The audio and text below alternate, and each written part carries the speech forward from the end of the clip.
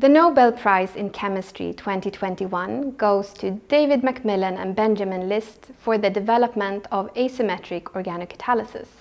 They received the prize for developing this ingenious tool for organic synthesis. Asymmetric organocatalysis is set in the context of organic chemistry, where we break and make bonds in organic molecules in a selective manner. So what does asymmetric organocatalysis mean? Well, if we start with the last term, catalysis, that means that we are using a compound, a catalyst, to drive another transformation, in this case a chemical transformation. So in this process, when going from chemical starting materials to products, the catalyst is being regenerated so we can reuse it over and over. And when we say organocatalyst or organocatalysis, we mean that the catalyst is a small and well-defined organic molecule that consists mainly of elements such as carbon, hydrogen, oxygen, nitrogen, maybe sulfur, phosphorus, silicon, but no metals.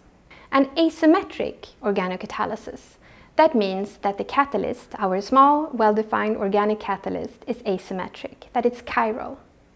So our hands are mirror images of each other. They are chiral because we cannot put one on top of the other and make them look identical. And in the same way as our hands are chiral, molecules can be chiral. They can be mirror images. So if we use only one mirror image of the catalyst to drive our chemical transformation, we will get an enrichment of only one of two possible mirror images in the product. So we have a transfer of the chiral information from the catalyst to the product. So asymmetric synthesis, to make only one out of two possible mirror images of a molecule, is highly important for a number of different applications, not the least in pharmaceutical synthesis. And to use a catalyst to do this is important from several perspectives.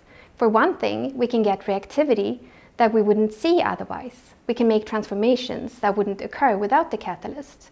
Or we can get a transformation to go under milder reaction conditions, such as lower reaction temperature, which is good from an energy perspective. And also, with a catalyst, we reduce the amount of chemical waste that is produced. This year's winners developed and conceptualized the principles for asymmetric organocatalysis in the beginning of the millennium.